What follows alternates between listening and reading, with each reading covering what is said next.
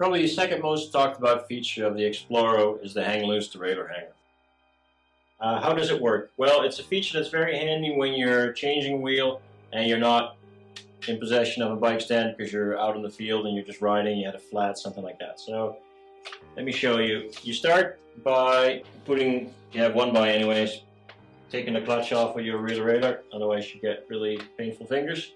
And what happens when I open out the through axle, it actually also loosens the derailleur hanger. So I take the through axle out, and as you can see, the whole derailleur hanger comes away from the frame.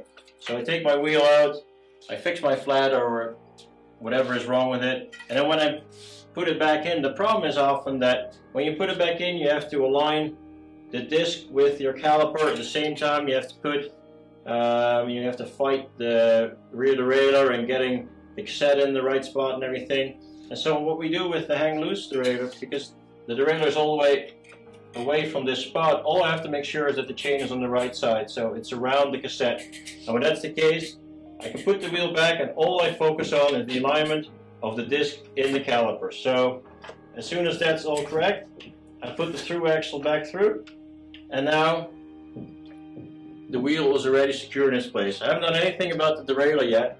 I've just focused on the left, put the axle through, and now at least I can let go of the wheel and it doesn't fall out of the frame anymore. At this point, I take the derailleur hanger, I put it at the end of the through axle, and I start tightening the through axle.